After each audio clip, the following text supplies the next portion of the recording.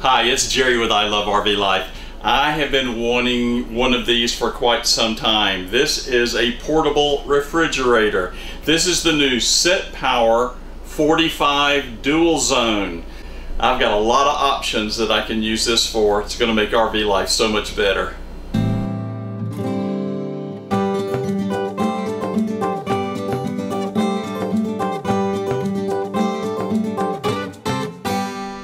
Well, hi, this is Jerry. Joan and I have been wanting a portable refrigerator for quite some time.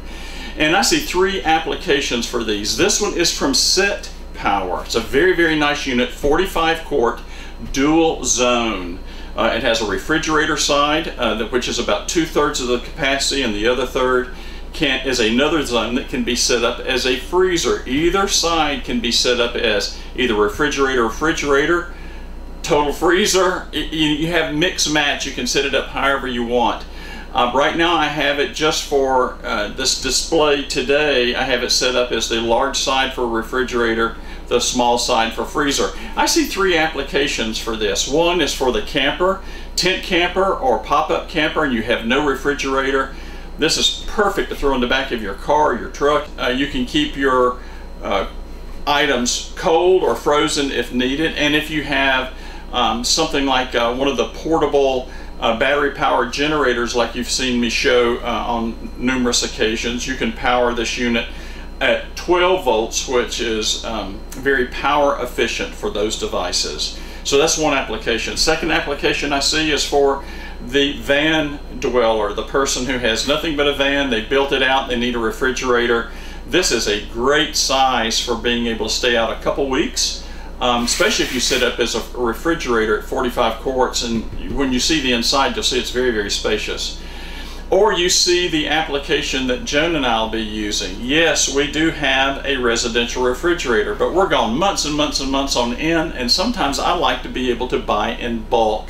And when you can buy in bulk, we can use this as a refrigerator and or a freezer to supplement our travel when we can find good bargains when we're at a grocery store or at one of the price clubs that might be out there. So that's a great application for that. Second, I am going to be mounting this down in our garage bay. We're not going to be using it here on the inside. And when we're outside entertaining, as you'll see in just a few minutes with a slide out tray and so forth, then this is ideal for us to be able to have cookouts outside, keep our beverages cold, lettuce, tomato, meats, those types of things. So it's a perfect application for that. This is a real nice unit. We've had it on for just a little while. Again, I have it plugged into AC currently. Let me take you around and show you some of the features, and then I'll show you some of the temp. This dual zone unit is really a nice unit. SetPower sent me two accessories that I wanted as well, because I will be mounting this down in our garage below the fifth wheel. These are also perfect if you were to have this, say, in the back of a truck, car, if you had something like an SUV and you wanted to mount it in that area, this tray that I'm getting ready to show you would be ideal. Also, if you have the van installation or a small camper as well, this works perfect. Let me show you these two accessories. SetPower has two different slider trays depending on the size of the portable refrigerator that you're getting. This one is specifically made for this 45 quart cooler. Now I will share this with you. This thing is very substantial, very heavy. You can see it's got mounting screws on the bottom, and of course you have them on the top as well. It's very, very heavy, and you have a latch here and ball bearing slides that will slide out and it will lock in place. Very smooth. You've got several different areas where you can lock it depending on where you want it. It will go. Let's see if I can get this in frame with the camera. It goes out quite a long ways and then latches.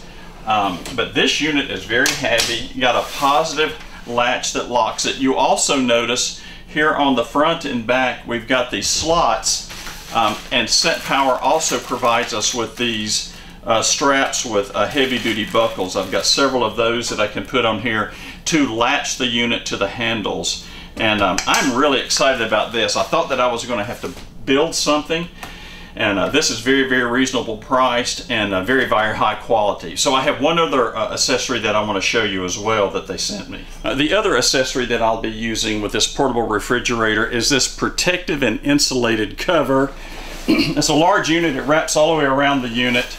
You see it's very big at this stage, but you can see that it has vents for the compressor and the handles and those types of things. I'll be adding that once I get it installed down in the bay. This insulated and protecting cover has a number of applications. One, I think it's going to be very high value for those who are going to be putting this portable refrigerator, say in the back of a something like a Suburban, putting it in a van in the back, you know, where you have a lot of things around it. Putting in the back seat, you're going to be stacking things around it and so forth. It's going to keep it from getting dented or scratched up, even though it's a hard plastic. You know, still you want to take good care of it and it'll give you that extra protection. But equally to that, it also has some very thick padding to it for additional insulation. This has 3 different layers of insulation in it, so it's well insulated, but this gives it that extra step, especially if you're going to have it in something like a car, back of a car, in a truck, something like that. You're going to need it, or it's in your van, and that van is going to be you know, parked outside while you're out hiking or, you know, enjoying the outdoors. That's one thing. Or let's say you're going to be gone for, you know, several hours. You're going to bring it up to temp. You're going to unplug it to protect your batteries for that period of time. This insulation cover will help keep the items inside here cooler longer, and I think that's important as well. So I'll be taking that cover here, and I'm going to be installing it down in our bay, and I think that's going to be also additional protection. I've got, you know, chairs and all kinds of things back there, and I really just don't want to scar this up and mess the unit up. So I'm excited about installing this down below. That slider tray is going to absolutely be a great addition. It's going to save me hours and hours of time building something, and the price is very, very competitive. So it's worth every penny. Very heavy duty, very well built, super latch, nice ball bearing slides. I think that's great. It's going to be perfect for this unit. So let's look at the temperature of the unit here. I've had the door open for just a minute, and you can see here I've got this side set for 41 degrees. So it's running about 41, depending on where you're located on here, 41, 42 degrees. Now the freezer seems to be running a little bit colder than the temperature. I have it set for 10. And believe it or not, and it could be this thermometer, it's showing about a -23. So have no problem, this is frozen, really, really frozen. You have a tray that you can pull out here for your frozen items. It makes it a little easier to get to. And then you have your refrigerator items that you have here. This will come out, and if you want to set this up as just a complete refrigerator, you can do so. You can set both sides to the temperature that you want it to be. And this little insulated wall helps you. Let's look at some of the features of the SetPower RV refrigerator. So right now I currently have it off. It's plugged in. It's called standby mode when it's in that. I'm going to hit the power button. And you'll see the previous temperatures that I had set. It's easy to change the temperatures. You can just move them up and down in freezer mode. On this side, you can see freezer mode is just like a little straight up item. On this one, we have a small indentation where the compressor is located that can be set up as the refrigerator. To change the temperatures, it's just very simple, up or down.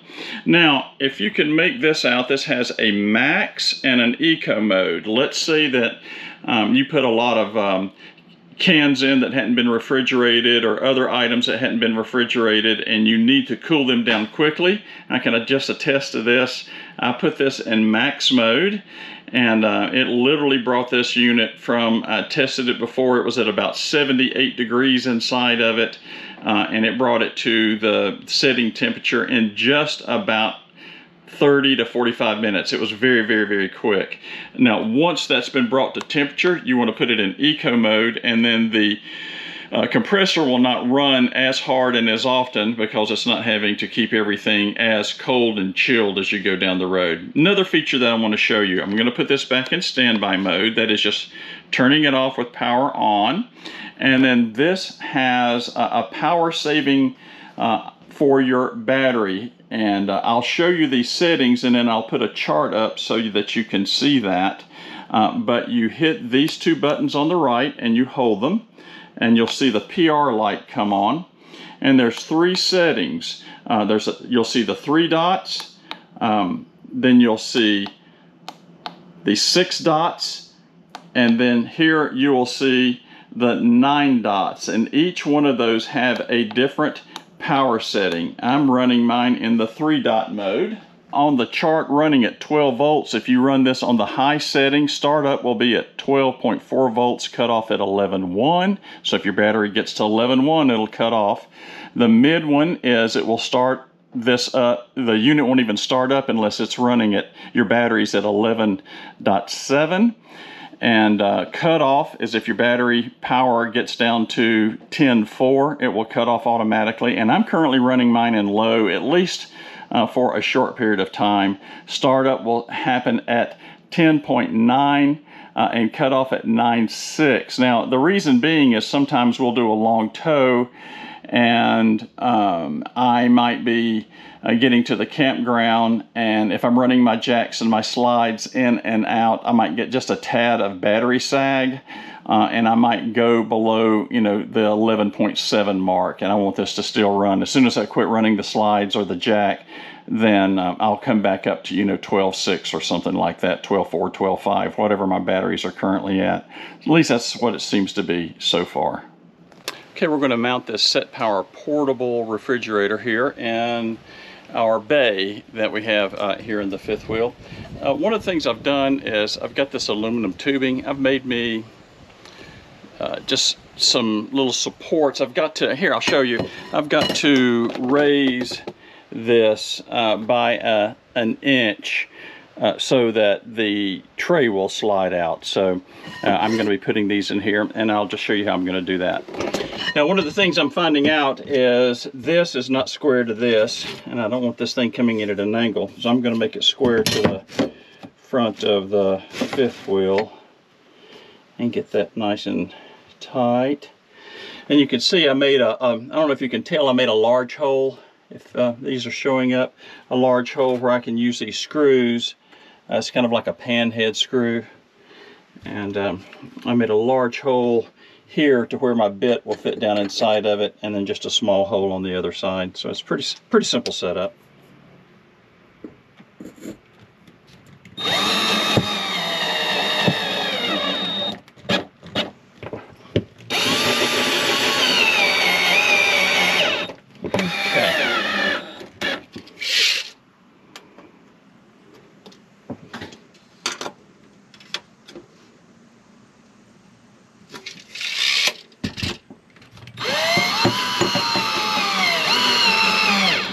And if you see these little dots that I put here, this is going to match with the holes that's back here. I didn't want, when I put the mounting screws in, I didn't want that to interfere with the holes I'm putting here.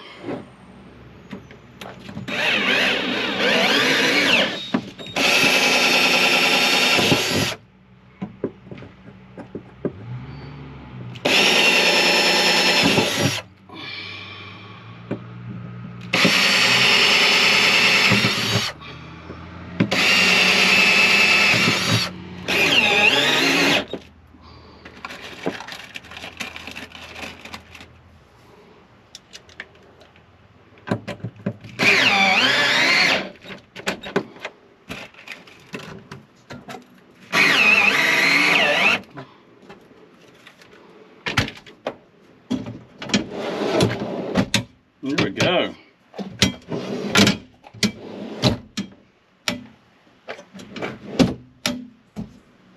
Look at that.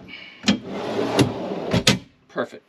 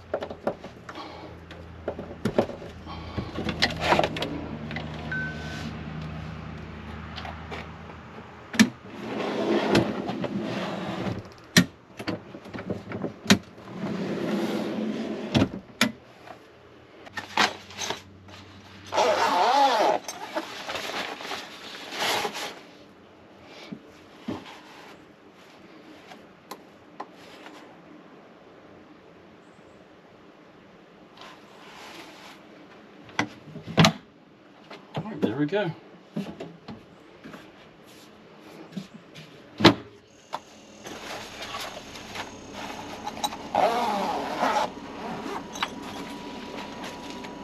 Installing the rack didn't take very long at all. I did have to beef the bottom up a little bit with some 1-inch square tubing just to get the height up. But again, if you were be mounting this in a van or something like that, you might not have to do it, but that's just so I could get over this lip. I did talk about the power consumption of this unit. When running, it's only drawing 60 watts, which is very low. And again, once you get everything cold and in an eco mode, that compressor is going to be cutting off and on over a period of time. So it's not 60 watts continuous. So it's a very low power consumption. I think this is going to be a great addition. You can see here, I have it where I can just mount it in here and of course close my door. And then when we want a beverage, we can just open her up, unzip it, and lift it up, and it'll be ready to go. So we're going to keep the blanket on it for now and just see if that helps improve. I will be adding a 48-volt connection in here very soon, so we can pull off the house batteries when we're traveling, and of course when we're pulled over, we'll still have things that'll be cool in here when we're not connected to shore power. So I think this thing is absolutely great. I'm looking forward to using it. We are headed to Florida by the time you see this, so we'll get to try some August heat and see how this is going to behave with the doors closed and those types of things. So I think that'll be interesting. And then we're heading back up into the mountains, going into some other areas that we haven't been this year. So we're looking forward to being able to do that. I'd like to thank SetPower for providing this unit. It's a very nice unit for us to be able to evaluate. This is what they call their RV series. They have 2 other series that you can check out. I will put links in the YouTube description today, as well as if you go out to ilovervlife and look at the blog for today, I'll have links on that as well. You can purchase this off Amazon, and they have, again, a number of different models for a number of different applications. Again, this is a dual zone 45 quart, and I think that we're going to be able to use it both as a freezer when we need the opportunity, but I think most of the time it will be a refrigerator. And then I just love the slide out rack. This just makes it so much easier, not only to be able to gain access to the unit, but as we're loading things into the bay, I can pull this out and I've got plenty of room to be able to work back there. So that's going to be nice as well. Again, thank you SetPower for being able to provide this unit. I will be putting a 12-volt accessory jack. We're out on the road right now, headed to Florida. So this is going to get some heat on it. We're going to see how it's going to behave during that period of time, and then we're back up in the mountains again. So again, thank you SetPower for this evaluation unit, and you can find links at ilovervlife as well as the description. So thanks again. Love doing these reviews for you guys, because that's right, I love RV life. Well, let me give you an update on our first trip using the new SetPower portable refrigerator. It has worked great. You see us here kind of in travel mode. You see just all the junk that we haul in here. And the slide out has been perfect. Here's a little bit of a close-up so you can see how I got up over this lip here. There's that aluminum tubing that I put under here, and then, it's just just simply a finger to open this up. I am running this on AC power, and here's the interesting thing. On AC power, we just did a 6-hour drive down to Florida, down to the beach, and it was hot, sun beating on the side of the camper and all. Of course, it shouldn't get too hot in here, but again, this had no power on it, and when I turned it on when we got here, it was 44 degrees inside. The cover, I think, is helping out tremendously. I'm real pleased with that. Not a hassle to use. Here you go. You can see we've got this in refrigerator mode only now. It's just full of beverages for our travels. It's a good time to be able to be with Jerry and Joan. But there you go. It's the SetPower portable refrigerator. I am thrilled with it. When we're here, I just it just takes a minute just to zip it both sides. The nice thing is sliding this out too. You can see all of our chairs and stuff that we have in here, just, full of just what I call travel stuff. And it's easy to pull out, you know. It doesn't block our way, and then literally with one finger, you can put it in place. Wow, this SetPower portable refrigerator, and we will be going probably to 12 volt. I've got another little project that you'll be seeing it in conjunction with another product that I'm going to be evaluating here soon. But this is awesome. This is just absolutely awesome. I really like this.